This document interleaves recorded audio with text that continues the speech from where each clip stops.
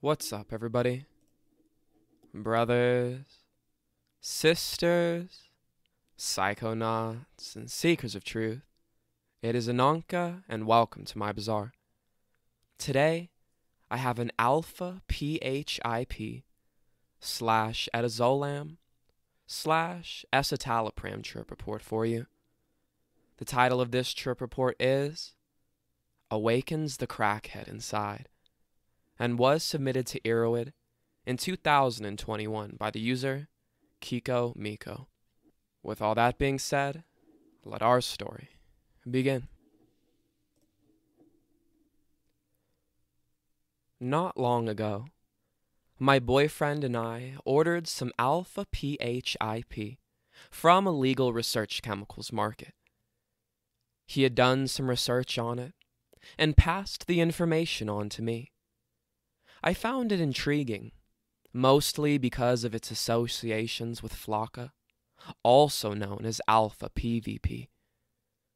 Having heard the horrible stories about the zombie drug made me reluctant to try PHiP.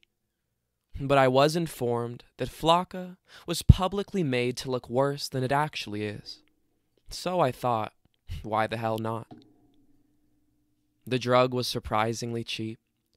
We ordered 5 grams and tried it out the day we got it. It was our first time vaporizing, and smoking crystals off of a tinfoil felt like a very crackhead move in itself, especially considering the fact we were doing this hidden behind a car, on top of a hill above this little village. But the feeling was unique.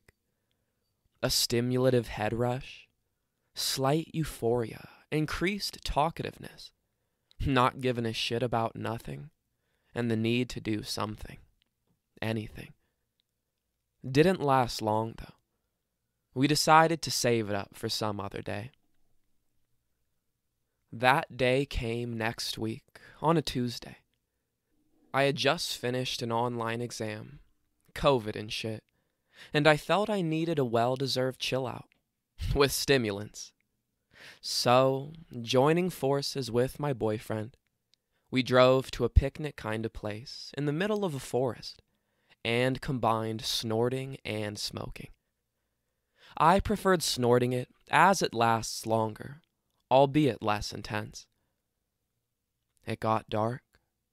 We needed to get home, and the only option was driving. So I drove. Idiot. Due to the increased awareness, it went pretty well, got back safe. Socializing with mother was avoided, since we were feeling paranoid. Our intent was to go to bed with the help of Etizolam, but it was rather a puny helper. After a sleepless night came a sleepless but tweaky day, and dumbass decisions. It started going out of control. Boyfriend told me we might be infected with COVID, since a friend he was recently out with had it. We were, at first, worried. He called up his mom, so she told him we can crash in their empty apartment till we ain't sick no more. Our crackhead hearts lighted up at the news. An empty apartment all to ourselves for an indefinite amount of time. We just couldn't say no. Since the come-downs were hitting us pretty hard, we at some point decided to show them the finger by downing more Etizolam to keep the anxiety / paranoia away. So, beyond this point, the benzo is what I ascribe my vague recollections to. The parts I do remember include lying to my parents about being positively COVID tested so we could keep the sesh going at the apartment, driving to my house to pick up clothes, a gangsta puff of synthetic weed. Mind you, I don't even smoke weed, and it had me fooled I was dying for 15 minutes. Ditching all of my online and live classes, and not eating much since appetite suppression. It's hard to say whether I slept till Friday at all. I believe we kept the Etizolam at 2 milligrams, twice to 3 times a day. But on Thursday, my boyfriend broke down in tears. and on Friday I did. I guess the guilt, shame, and paranoia got the better of the both of us. On Friday, he made the brave decision to trip on 25 NB-OME, but kept away from the PHiP. So I had it for myself. Yay. I can clearly remember the last 3 lines I did. Drew them up, put one in tinfoil, and attempted to smoke but failed. Point is, the night ended up with me begging my boyfriend to allow me to have another line. Another side of me, however, noticed the addictive downward spiral and encouraged him to flush it down the toilet before the full-on come down. I was going crazy after it was all too late, searching for it despite knowing it went down the drain. I was delusional, non-cooperative, and then I saw them. The infamous shadow people were forming in the living room. I was even hearing voices, and no shit, was scared shitless. So boyfriend had to put me down for the night with 5 milligrams of Etizolam. Slept like a baby for 12 hours. Until I woke up and found myself wanting to end it all.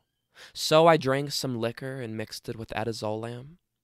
Apparently, that did not work. I must mention that I am also currently going through a rough phase in my life, and am on 20 milligrams of Escitalopram a day. My struggles with depression/anxiety probably contributed to the fact I found alpha-PHiP so addictive. I was unfazed by schoolwork, my appearance, family drama for those couple of days being cracked up. It created temporary relief whilst becoming more of a problem than solution at the same time. Had I not had my boyfriend by my side, who knows where I would be right now? I've tried many different substances, but the experience I've had with this one has made me not want to take any for a long, long time. It showed me how dark things can truly get with drugs. Sure, it has its highlights, but the tables start turning very quickly.